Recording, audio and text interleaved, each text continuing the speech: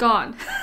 This is all I have to work with today. Today I'm going to be throwing out my mouse because we're going to be talking about all the keyboard shortcuts that you need to know to quickly navigate around in Warp. By the end of this video, you should be able to write and run very complex workflows without ever having to leave your keyboard. Let's get started. Alright, so yesterday I had to delete a bunch of important Git repos from my local machine because I was running out of memory. So today, let's reclone my themes repository. So I don't really want to go back into GitHub and refine the repo, also because I don't have my mouse, so I can't really access a bunch of stuff right now. So instead I'm going to type in git clone and I'm going to press Ctrl R, and this is going to open up a panel that will give me all the commands that I have run in the past that start with git clone. And if I use my up arrow key to navigate, it seems like this URL is the correct one to the themes repo I'm trying to clone. So I'm going to press enter to input it into my input box and then enter again to run it. Okay, once that's done, I'm going to ls and then cd into themes. Now that I'm in my themes repo, let's go ahead and make some changes. So I'm going to press Command D, and this is going to open up a vertical split pane in my window.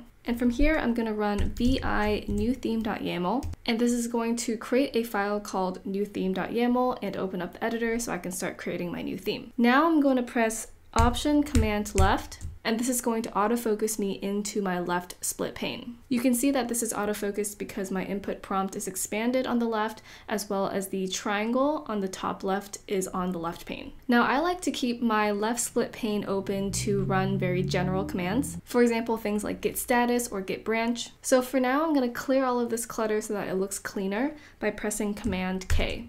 And that just clears out all my blocks. Okay, now let's navigate back to the right split pane by pressing Option Command Right.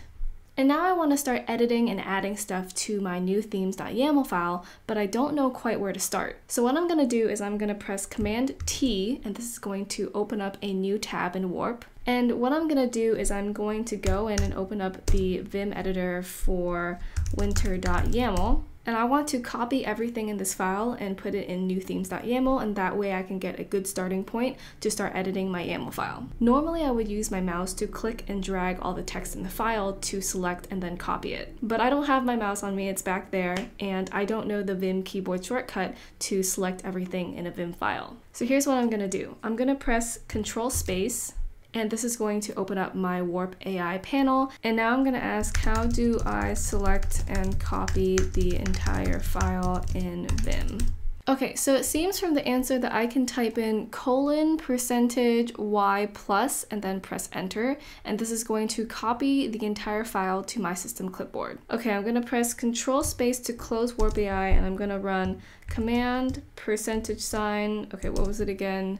Y plus, okay, Y plus, enter, and now I'm going to navigate back to my first tab by pressing Command 1 and then pressing Command V to paste everything I just copied into my new themes.yaml file, and it seems like it worked. Very cool. I'm going to press Escape and then :W to save these changes, and then I'm going to press Option Command Left to go back into my left split pane so that we can run some git commands. So first I'm going to run git status just to check what changes I've made. I'm going to say I want to git add my holiday newtheme.yaml file, and then I'm going to run git commit to commit my changes, and the message is going to say adding a cool new theme.